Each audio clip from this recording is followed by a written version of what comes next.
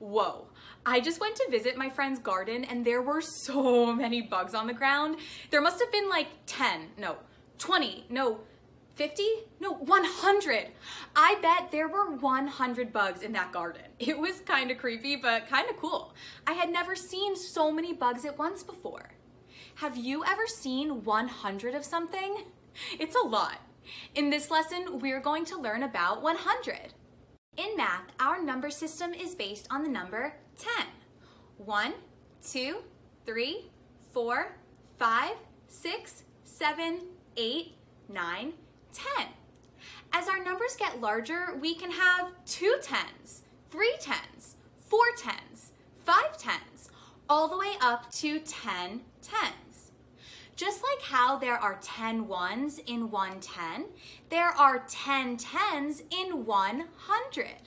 Let's skip count by tens together until we reach 100. Ready?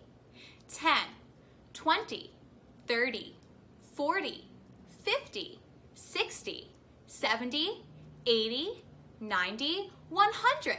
We just skip counted by 10 times, and that got us to 100.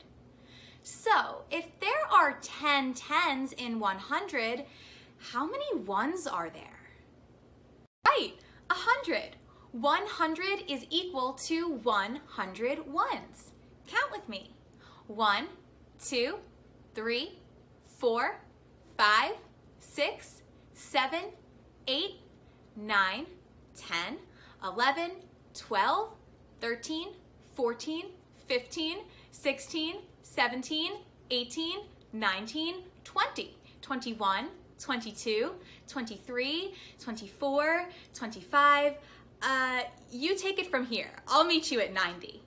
88, 89, 90. Hey, 91, 92, 93, 94, 95, 96, 97, 98, 99, 100. Great job! When we write the number 100, we have a 1 in the hundreds place. Then we have a 0 in the tens place and a 0 in the ones place too. Those two zeros are acting as placeholders, so we can show 100. Did you know that in money, 100 pennies is equal to $1? And in time, 100 years is called a century. So someone who lives to be 100 years old is called a centenarian. Just some cool hundreds facts.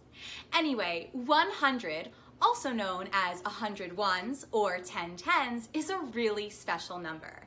Now, I have a question for you. If you could have 100 of anything, what would it be?